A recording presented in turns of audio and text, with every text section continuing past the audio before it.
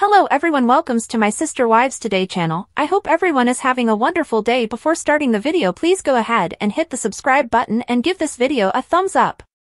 While Kody didn't want to admit it, Janelle from Sister Wives claims that the Brown family was always headed toward collapse. During the Sister Wives Look Back episode on Friday, Meri Brown expressed her belief that a combination of things contributed to the demise of the Brown family. From a mile away, Janelle Brown could see the end of her once happy polygamous relationship. The reality star answered a fan who questioned why her now ex-husband Kody Brown is still so angry when it seems like he's getting what he wanted, which is a life of monogamy with his only remaining wife Robyn Brown, as the Brown family reflected on where things went wrong during Friday's Sister Wives Talk Back episode. "I will say, there was a lot of time that what Kody really wanted was this big, unified family," Janelle, 54, recalled. "We made the decision to have the kids treat one another like brothers and sisters when we all got together. For many years, that was his ultimate objective." According to Janelle, part of Kody's anger was caused by his ideal of a large, happy family that was dissolving.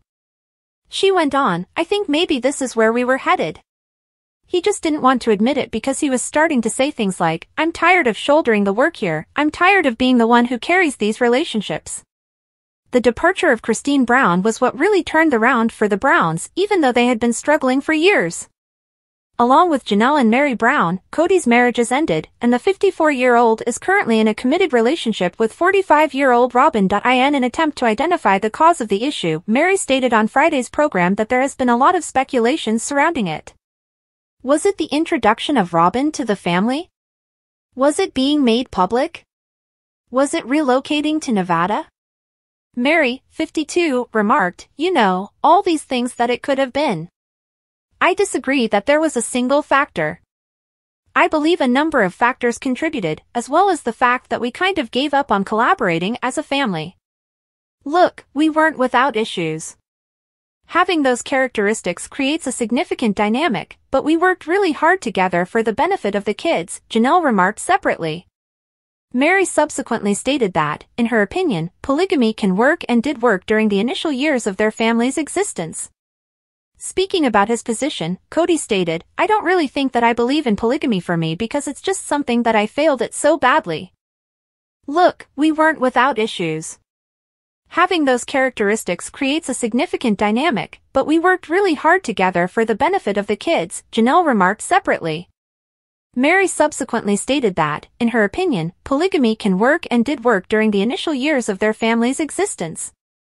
Speaking about his position, Kody stated, "I don't really think that I believe in polygamy for me because it's just something that I failed at so badly."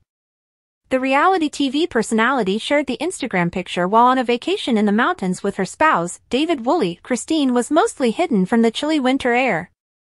She covered her eyes with dark shades and wore a navy hooded sweater. The actress accessorized the ensemble with a slim-fitting pair of black denim pants that hugged her legs. David, her spouse, grinned at the camera as well. She was holding her arm around him. For the cooler weather, he dressed trousers and a casual sweater with a knitted hat. Truly Brown, the daughter of Christine and Kody Brown, also smiled for the picture. David stood beside her, his arm encircling her. Truly donned sneakers and a big coat with stripes. As Christine relishes her new marriage to David, she has been losing weight. In November 2021, the celebrity and Kody, the father of her 6 children, called it quits. Since then, Christine has been improving herself, getting married again, and losing weight. On October 7th, Christine and David were married in a dreamlike ceremony at Red Cliffs Lodge in Moab, Utah. TLC, the network that airs reality shows, just revealed that Christine and David will have a 2-part wedding special.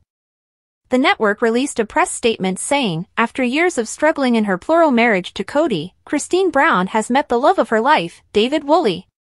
They are getting married after a year-long courtship," the announcement said. In front of Moab, Utah's stunning Red Cliffs, Christine receives the lavish traditional wedding of her dreams. Talk Back, Sister Wives strengthens manipulation. The cast of Sister Wives gathered to see the season 18 launch in a special episode called Sister Wives, Talk Back. They also addressed queries and opinions from the audience. There were many, but the manipulation that was taking place was the one that really stuck out. Continue reading for further information. Talking back encourages manipulation in Sister Wives. The Sister Wives cast has never done an episode watch and then a reaction video before. Additionally, they have not publicly addressed the criticism that their followers have leveled at them. This was almost an opportunity to make up for Sukanya Krishnan, the host, doing nothing during the tell-all. She made no accusations against Robin Brown or Kody. Kody and Robin were snuggled together on the couch as the three ex-wives watched from their respective homes. But the thing that stood out the most was how miserable Robin appeared the entire time. A Reddit thread was created to voice viewers' frustrations with the special. They mostly had problems with one lady, Robin. This was written by the OP. Observing Sister Wives respond to one other and Robin's interactions with Kody. I can now truly appreciate how skilled at manipulation she is. He bears full responsibility for his decisions and the outcomes, but she really is skilled at playing it flawlessly while pulling all the strings. Robin indulged Kody in everything he had accomplished as a wonderful person. Then, Robin complimented him once more when he mentioned how Christine Brown had laughed when he had COVID. In addition to noticing this, Redditors also observed her sulking. Robin seemed very depressed. As though she has no business being there or having to respond to anything. I can't stand how anxious I become, it drives me crazy. Yes, exactly. How she kissed his behind regarding being ill COVID. Yes, Kody, you accomplished everything and were on the verge of death, but you still conquered Mount Everest for your family. She seems to have spoken only what she felt would make her appear attractive, because the special episode aired on a different night and at a different time. Many Sister Wives fans were disappointed that they were unable to watch it. The fact that it wasn't streaming added to the anxiety. Redditors did observe, though, that Kody Brown was mourning the love he had lost with Christine.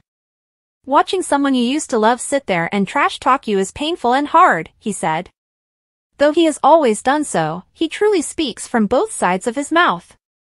In the end, supporters became irate with them for continuing to play the victim, something they had been doing for a number of seasons.